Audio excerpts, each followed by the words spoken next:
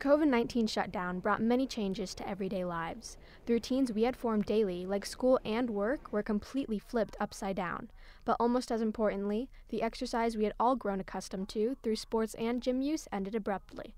People had to figure out different ways to get exercise than they normally do, which is exactly what leadership had in mind when leadership member and project chair Maddie Preston chose to launch a health and wellness campaign at Colfax High School. I just think it's really important for people to stay active when we're in such a hard time, and I feel like it's really important that people know that there's other things to do besides sitting on your phone all day.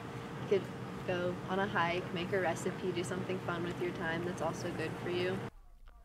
The Health and Wellness campaign is aimed towards getting students out in their community to experience healthy activities like hiking and water sports. With the many natural resources in our area, from beautiful trails to abundant lakes and rivers, getting out to exercise can be easy. Leadership wants to inspire people to do these activities as often as they can, to not only show the mental and physical health benefits, but also show how fun it can be. Donna Bussinger, the Colfax High School health teacher, shared about the mental and physical benefits. So obviously the physical benefits are you gain body strength, you gain, it helps with your body composition, and it just gives you energy. You feel good, it helps you to sleep better at night. And the mental benefits, again, are amazing because, it helps you to sleep at night when you're getting physical exercise during the day. It helps lower anxiety, which I'm sure a lot of people are feeling with everything that's been going on this past year. So it helps reduce your anxiety. And if there's a way to safely exercise with a friend, even if it's just a hike on a trail, it's a beautiful way to enhance your social, since we are having to distance ourselves. But if you're able to do that safely, it's a great way to just get outside, enjoy nature, and have, the benefits of having somebody with you to talk with. In addition to the benefits to your emotional and physical state, participating in active outdoor activities can be extremely fun.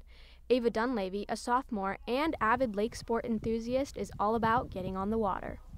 My favorite activities to do on the lake is single skiing and wakeboarding. One of the best things about recreational activities like those being promoted is how varied they are. You can easily go on a hike close to your home, or, if you prefer, try a water sport like swimming, boating, or kayaking.